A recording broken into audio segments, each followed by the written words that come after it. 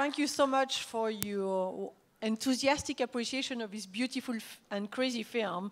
I'm really proud to bring back to the stage Juliana and Marco, so you can pick your seats. Yeah, don't trip on the wires. We try to keep the director alive until the end of the festival. At least the end of the Q&A. I know, you have water, we have like crazy stuff on the floor.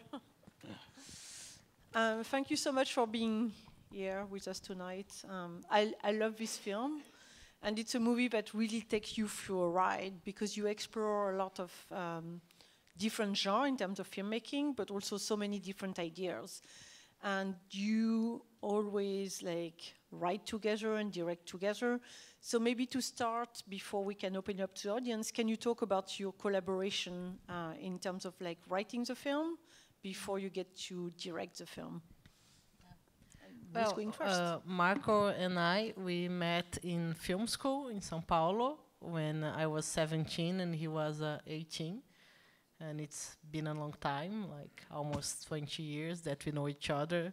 And since the beginning, we became friends and we started to collaborate because we both had the same similarities in liking horror movies and musicals. And also we were very young and we were discovering new films in school, and that created a very strong bond, not only between each other, but also with other collaborators like Caetano Gotardo, who is the editor of the film, and that is also a director. So we have a long story of collaboration. We did many short films, and this is our second film together. And we really like to share all the stages of creation. And we really, what we do is that we discuss a lot the ideas that we have and how you want to make it. And then we reach to a story, like a synopsis or a treatment, and then we start to write the script. And we don't write together at the same time, but we do everything together. So sometimes one person starts writing the script, and then the other picks up and rewrites and keeps on writing. So it's like a back and forth procedure. And it's the same with directing the film. We share every creative decision, like how we are going to position the camera, what we discuss with the actors, how it's going to be the set dressing, and in the editing as well. So it's a very, sometimes we disagree, and it's normal because but it's very good even when we disagree, because we have to discuss the ideas until we reach something that we both feel that is right for the film, and that make us go out of a zone of comfort as individuals, because if we were alone, maybe we would do our idea, but because we are together, we have to create something else that sometimes is more unconventional. So I think that's why the films we do together are so crazy. And we also support each other, because sometimes if you are alone, sometimes you think, oh no, but maybe it's not a good idea, or maybe it's too difficult. But if we are together and one says, oh, but I was thinking maybe this scene could be a musical, but I don't know, and the other goes, no, let's do it, we can do it.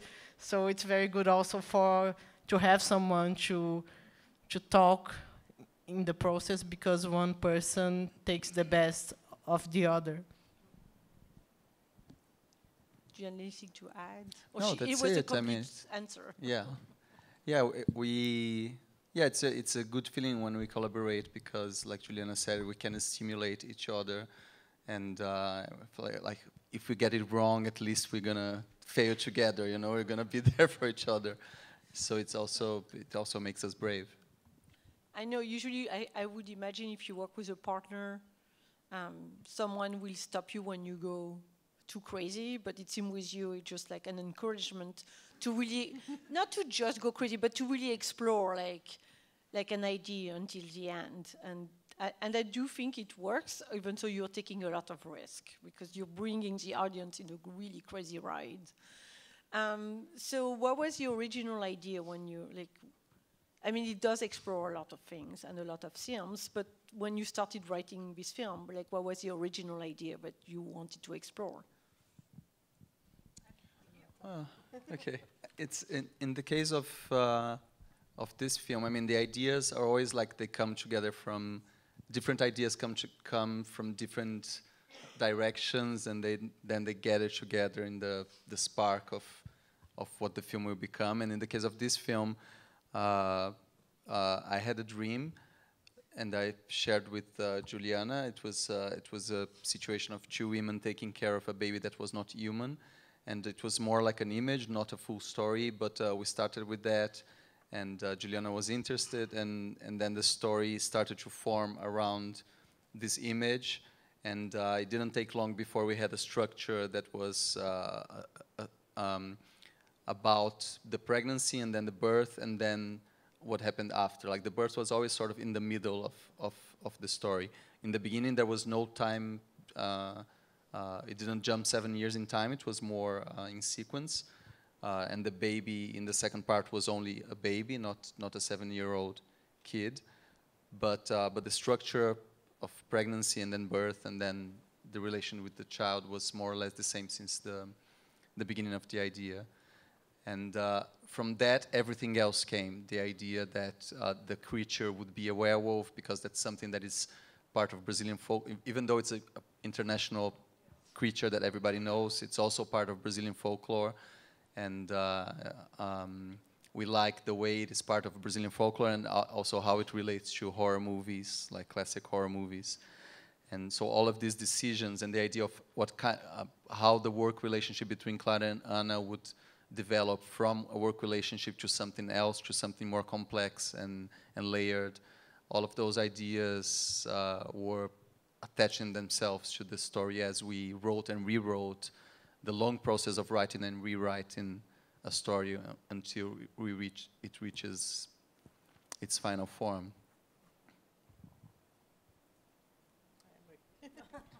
She agrees. I really like the way that you explore, you know, as well as like the contemporary Brazilian like family unit that's completely distorted. The like the relationship between the two women.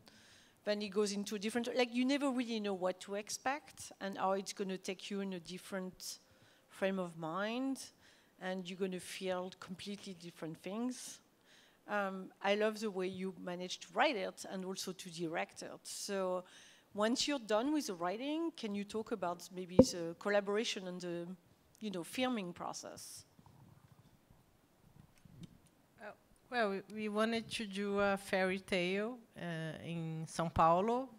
So, you know, we had to have formal and also in the dramaturgy in the story, the way the story goes, it relates to the classical tales like Cinderella and such.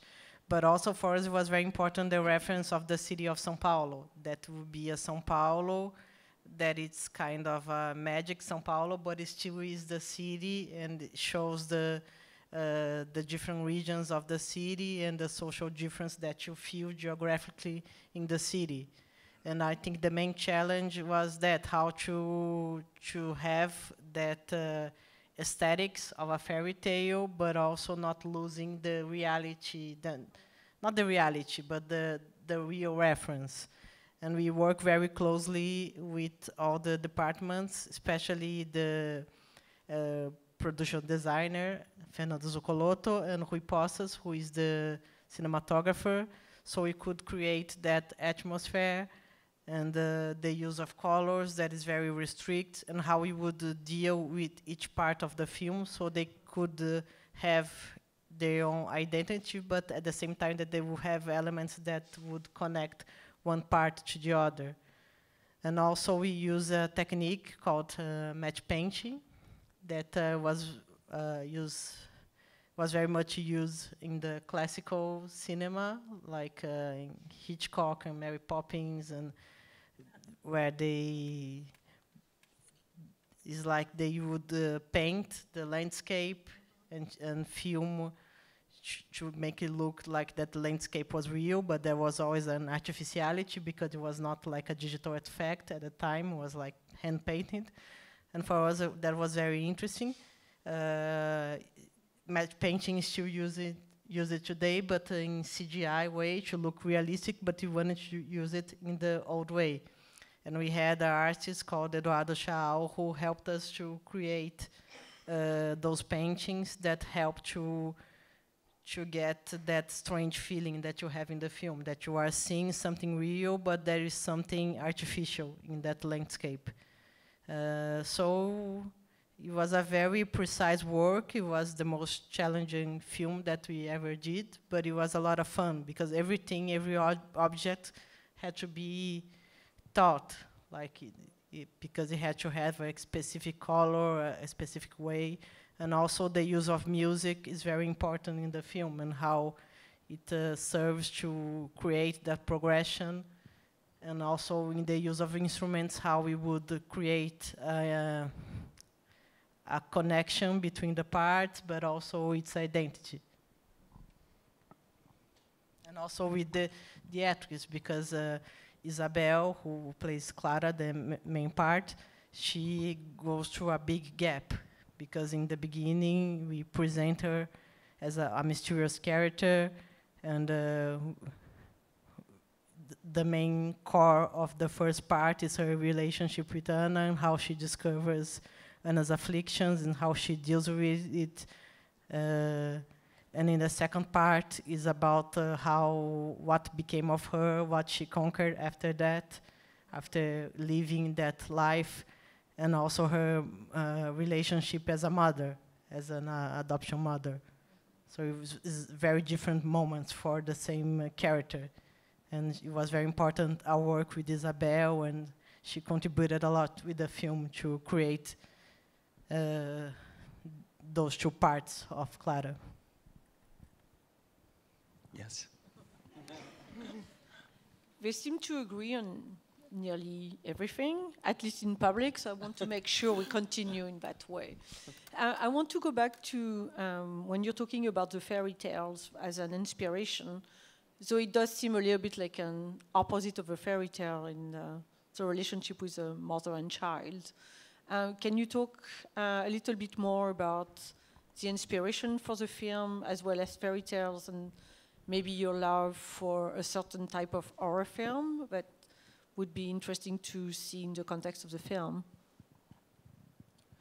Well, the fairy tale or the folklore tale, like, it's a fascinating form because it's very, I mean, it's usually, we know it as printed text, but it's usually very, the result of an oral tradition. And that orality usually implies some sort of improvisation and some sort of anarchy because of that as well. So it's quite fascinating to read and to investigate those stories and to see how they change from version to version, from country to country. For instance, to read the German Grimm brothers of Sleeping Beauty and then read the French Charles Perrault version of Sleeping Beauty, and you see that they're completely different approaches according to the one collecting it and who was the source of that. And so, I mean, we were fascinated by the form itself and also by what cinema did with it in specific moments in time. Of course, we, not only us, but a lot of people grew up watching Disney adaptations of fairy tales, and that is a very powerful cinematic experience when you, at least for us in our memory of children and very young, watching movies like Snow White and Sleeping Beauty and Dumbo and seeing how those movies using this old stuff, maybe not Dumbo because that was, I think, original, but the other films using like this old folkloric material could become powerful cinematic experiences. But keeping, in our case, we are also interested in the sort of anarchy of the original form of these tales. For instance, to give a concrete example, in the French version of Sleeping Beauty, there is a rupture in the middle of the story. The first part of the story is the story that we usually know about the sleeping girl and the waking up of, and the finding and waking up of that princess. But the second part is about the marriage and how the mother of the prince is actually a child eater. She likes to eat babies, and she wants to eat the babies of Sleeping Beauty, and so it becomes a family tragedy, like of Sleeping Beauty trying to keep her babies from being eaten by the mother of the husband. And those two halves are like, they don't look like they have anything to do with each other, but when put together like that by Perrault, it becomes a very interesting anarchic experience. And that happens a lot in that form that we conventionally call fairy tales, even though there's rarely any fairy in them. This just seems always perfect for kids. I also wanted to develop a little bit more when you talk about the cinematography. So you worked with Rui Porcas for, I think, the first time. Can you talk about bringing him into the collaboration and sharing your vision of what you wanted to share with us? He's one of the most interesting cinematographers, I think, working today. He shot all the film of João Pedro Rodrigues, and most in Portugal. He shot Taboo and Zama by Lucrecia Martel, that we are actually opening next week, so, you know, come back. But can you talk mostly specifically about working with Rui? Yeah, it was our first collaboration. We didn't know him personally. When we were looking for a cinematographer, actually, the film is a French co-production.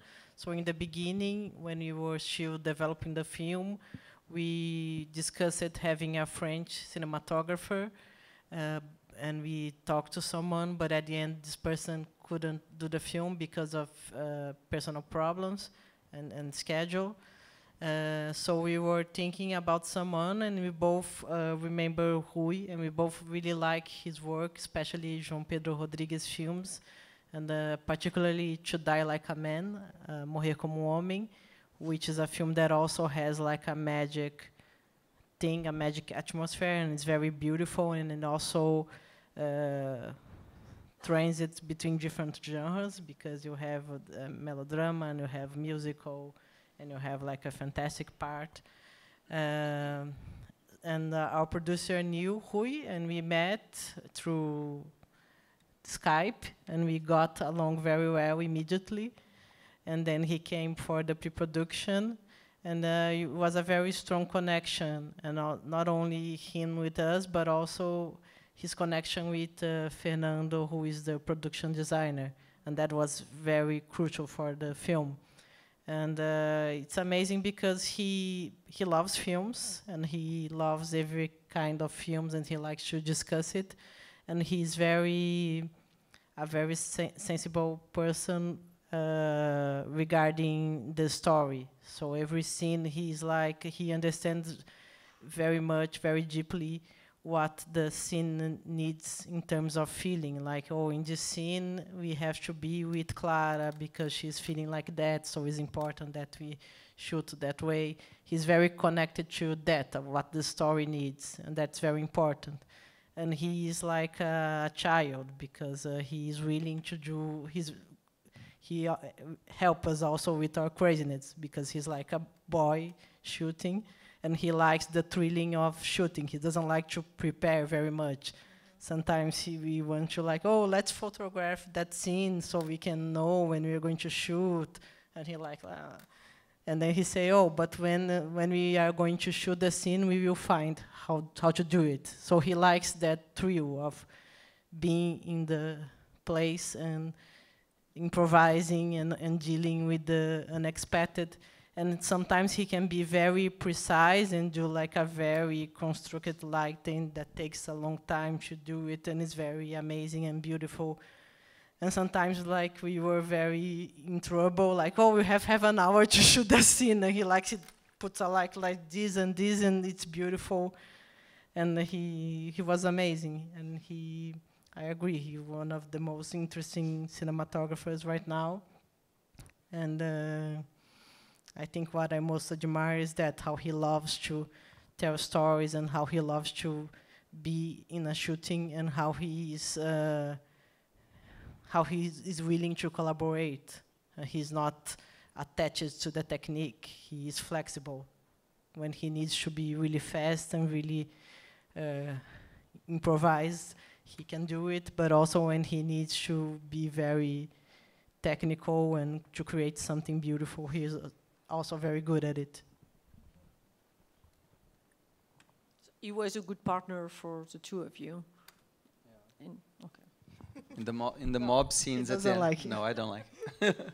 No, in the mob scenes at the end, we have to put that on DVD because at all the shots, like when the mob is like walking out of frame, then he left from behind the camera and walked into the frame, like being a part. It's not in the film, like this part, because it's like after the shot was guaranteed, then he would just leave the camera and like cross the frame like a crazy mob member. And he used a Batman shirt.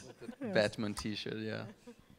Okay, so he wants to be an actor as well as a DP. Okay, so we know Possibly. For the next collaboration, should write him apart when you bring him back. I want to know if there's any question from the audience. Do we have microphones? Yes, we do. Is someone here? Hi. Could you tell us about the wolf baby puppet? Like, how many times did you have to make one? Was that like the first time out you got the perfect one, and did you know that you were going to spend so much like camera time on it, the wolf baby? Like, I assume that's a practical effect. It looks like one. Yeah, the baby.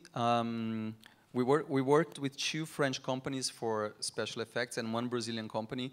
And one of them, called Atelier 69, was responsible for animatronic and some makeup effects. And one of the things that they did was the baby. There was a lot of discussion between us and the team and these companies to decide exactly what would be makeup, what would be animatronic, what would be CGI. Especially as directors, we didn't have all the experience like to decide by ourselves. It was very important to have conversations with them. But we did reach this conclusion that the baby should be animatronic with just like maybe a few enhancements here and there on the mouth, maybe on the eye to help it. But in the end, what we did was just erase the cables that made the hair turn, because the baby itself that this company designed was so amazing. It took 3 people to make him work. One making him breathe, the other like moving the head and the hands, and one just for the remote control of the eyes and tongue and mouth, which really like opened and moved around, and it was a very lively and expressive face that the baby had. So it was a hard day of shooting, specifically the day we shot this scene, because we had a lot to do, and we were dealing with this very delicate object. But it was also, even though it was a long and it was very late, we were very tired. It was also a lot of pleasure because we were actually seeing the baby perform with Isabél, and Isabél performed with the baby. So it was really like a magical directing moment for us, because it was one of those things, like really an interaction between this animatronic creature and this human actress, and that was working emotionally. We could see by everybody in the team, in the set, that it was working emotionally, and everybody sort of fell in love with the baby, and everybody wanted to keep it, and it now resides in France with our French producer. Yes. There's a question right there. First off, thank you for a really remarkable movie. That was wonderful. A simple question. Why did you decide, what were you thinking when you decided to do the conception scene as the impregnation scene. The conception. As drawings. Okay. Well, we decided to do it like that because for us it was a moment where we would know Anna's story, how she got pregnant of Joel, and she's not from São Paulo in the film. She's from the countryside in Goiás, and it's a place that we never show in the film. And it's a very intimate scene where the two women are close together, close to the fireplace. And we wanted to be like a storytelling moment, and to also that we could relate that moment to the concept of the film, that it's a tale. So it's told like many tales are told from one person to another in front of the fire, and it has a very different pace and timing. And for us, it was interesting that we used the drawings because it was like you were reading the illustration of a fairy tale book, and also the style in the illustration. They are inspired by the same artists that inspired the art direction in the film, especially the work of Mary Blair, who did some of the designs for Disney films, and we use especially how she uses color and how she uses different layers to do an illustration. So for us, it was important that it would be a sequence that was a suspension in time, you know, that we would stop to listen to her story, and that place in the countryside would be a place that you would only know represented. We would never see it. There's someone in the back there. Where? What? Did I miss someone? Green. Oh, okay. Next time. It's on with the light. I was just wondering if you could expand upon your inspiration to have the musical interludes in the film. And I'm also curious, when you were writing the script, did you write all the lyrics yourself, or did you write the script and then work with the composer to come up with the lyrics for those numbers? The only song that was suggested in the script originally was the lullaby. That was there from the very first versions. It was not the full lyrics yet because we didn't need it. We need like one or two, how do you call it? A stanza in English? I'm not sure. Like a verse. Just we had one or two of them, but not the whole song. We developed that later when we actually realized that we would have to have like the whole song for the final scene. When we decided that would be the final scene, the singing of the whole lullaby. But the rest, the other songs appeared like in the process of not only writing the script but discussing formally the film. Like the first film that we did together, Hard Labor, didn't have, for instance, a score, didn't have music. Had a little bit of music playing in the scenes, but it was a movie with very little music, and we were not sure from the beginning that this movie would have so much music. But the more and more we discussed the fairy tale and the magic atmosphere that we wanted to create, we realized that music would be great in it, would really help to create the type of storytelling that we were trying to accomplish. And then in this specifically very dramatic moments, we would come up, like I remember, for instance, when Joel, the final song, the song they sing, the waiting song, when Joel is out in the mall, we were discussing the scene, like what would Clara do? Like would Clara run out in the streets, and would she call the cops? And then one of us brought up this idea, like maybe they should just like stay there and sing their wishes, like it's like properly we were understanding as we discussed the film that it was a little bit of a musical as well. And we do like musicals, so we were open to that. And we ended up coming with 3 moments, and the first one was a work song that played in the beginning when Clara and Anna still have a properly work relationship. That ended up being cut in the editing process because we felt it was too early for a musical scene in that part of the film. But the other 2 remained: the crossing song, which marks the middle of the film, and the waiting song, which is when they are waiting for João to come back. And I'm also a composer. I mean, we like music. Juliana also plays, so we like writing the lyrics and composing some of the melodies. We did work with the Garbato brothers, which are composers that we like, and they're very good friends. And they did the whole score for the film and worked in some of the songs with us. But we were very present in the composition of all the songs. We have time for one last question. There's someone there. Yes. Hi. Thank you for your film. I had a 2-part question. I was curious about Clara and her mothering this child. There was so many moments when she could have just left him or let him just get taken. So I was wondering if it was just more because he was an extension of her love for Anna, or if it was deeper than that. And then if you can talk about the class dynamics that played out between Anna and Clara. Thank you.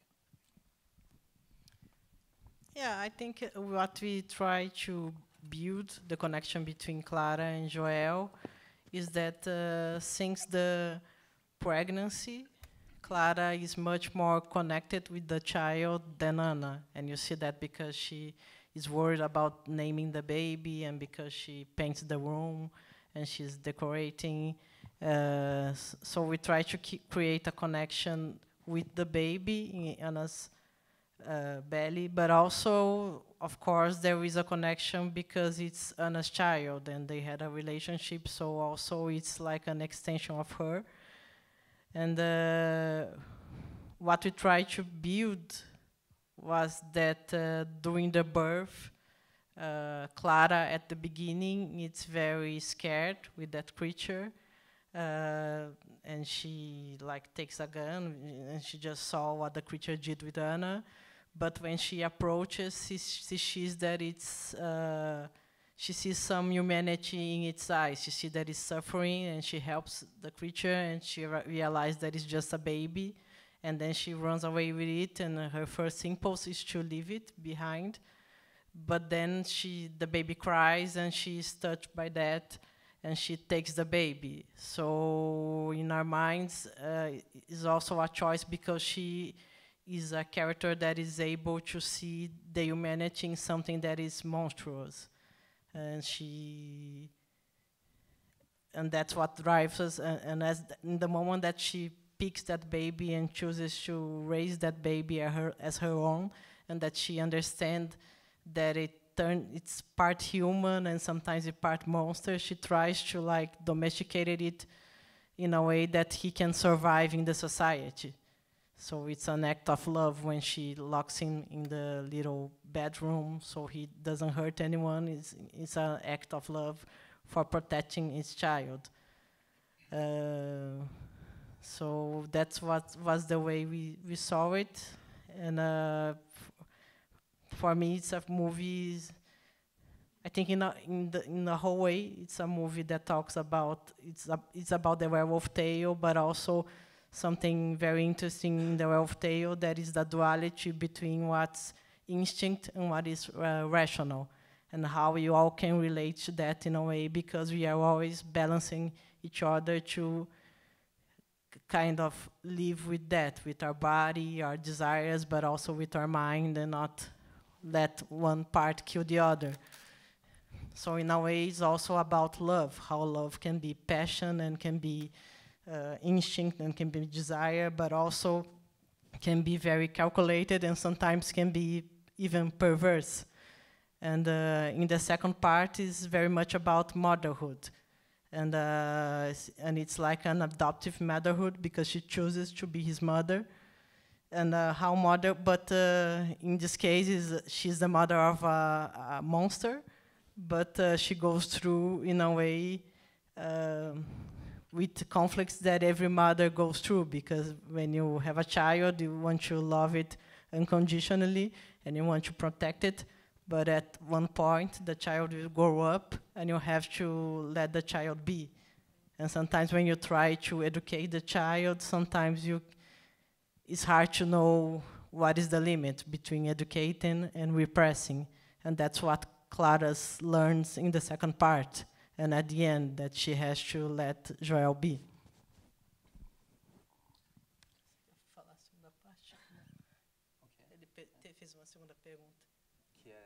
What was the second question?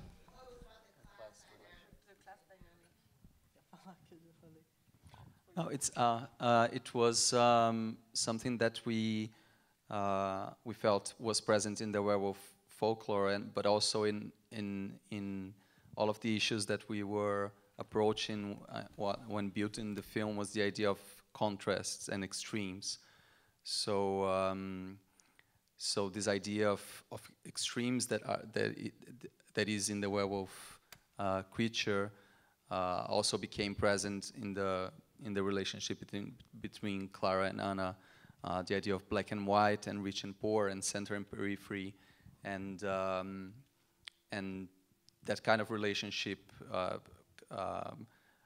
is in a way normal in Brazilian society, and we were trying to play conventionally with that relationship in the beginning of the film, but allow it to become more, of this class and work relationship to become more fluid and change as the two characters start looking and really connecting and understanding with each other. We knew that in a way was part of the fantasy of the film. Like, it's not something that it's so possible for that kind of transformation to happen in this kind of relationship in Brazil, but that's what we try to do, especially the film being a fantasy. We felt we could go into this unsafe terrain with these characters, and we owe a lot to Isabél and Marjorie, because they really made that chemistry. The way they interacted and acted with each other was what made this this whole transformation possible in their relationship. Thank you so much. Unfortunately, we have to wrap it up for tonight. It was so great to have you here, and thank you so much for being here and discussing the film with the audience. Thank you.